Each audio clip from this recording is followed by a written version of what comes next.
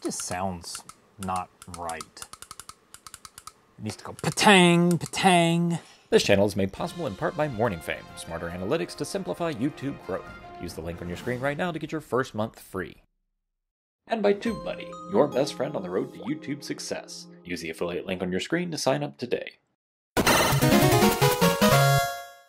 Greetings, programs. Atari here, you there, and this is not a Nintendo Zapper, but it is a reasonable facsimile thereof. So this is actually a Tommy Zap gun.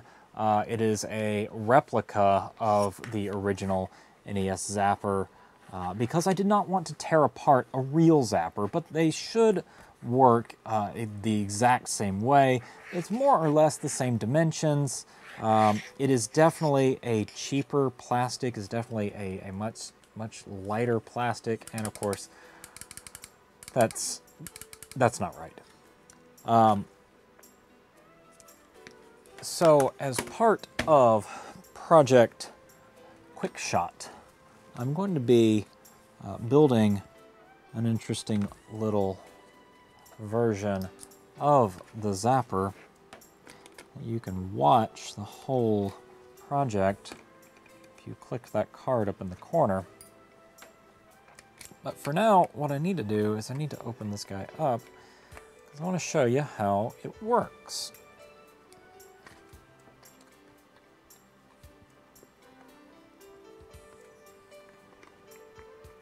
This is fairly accurate with the texturing.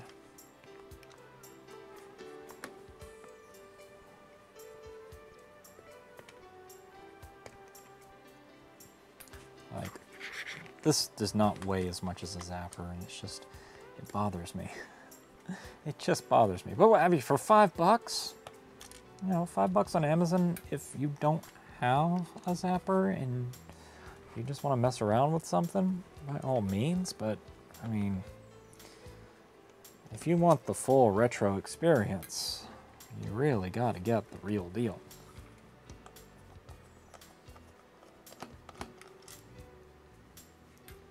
Okay, so those are all of our screws.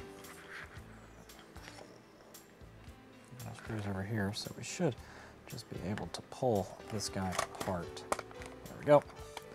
Oh, it looks like this actually, yeah, of course this is a different piece of molded plastic here on this gray section.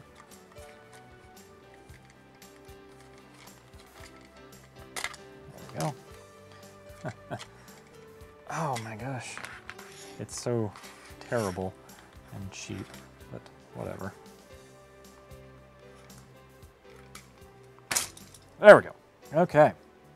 So this is essentially the inside of an NES Zapper. It's the exact same construction as the original, with the exception of the cheaper plastic on the inside. Can't even tell. I don't see any manufacturing marks, so I can't even tell what kind of plastic this is. I could do the old AVE test and heat it with soldering iron to see where it melts, but not today because I just got my brand new soldering iron set up and I don't really want to mess around with it. So anyway, essentially what you've got here is you have a lens and you have a photodiode. So this is a light sensitive diode, and what happens when you pull the trigger here, of course, it closes this micro switch. Dual pole, interesting. Dual pole switch. So it closes the switch, sends a signal out this red line here, pulses the diode to see if it is high or low. And then that comes back along this other red line, goes out to the Nintendo, compares that to see where the light is, if it's actually shining at the light. So essentially there's a timing issue. I'll explain this more in detail later. I'm just kind of going off of, top of my head. Basically, it the Nintendo knows where the light is supposed to be, finds out if the light is actually picked up by this. So it basically polls the diode to see if it gets the right pattern. If it gets the right pattern, then it registers a hit. If it doesn't, it registers a miss in whatever game you're playing. So that's essentially it. It's such a simple little device, such a simple little design, and we're going to make it unnecessarily complicated as part of Project QuickShot. So stay tuned for that. We'll look at that in a little bit. In the meantime, social media over here, subscribe down here. Here is the rest of the Project QuickShot playlist. Watch the whole thing start to finish, find out how all this stuff works. And of course, down here is the newsletter. Sign up today, find out all the cool stuff that's happening here and around the shop. And until next time, my name is Atari. Tally ho, y'all.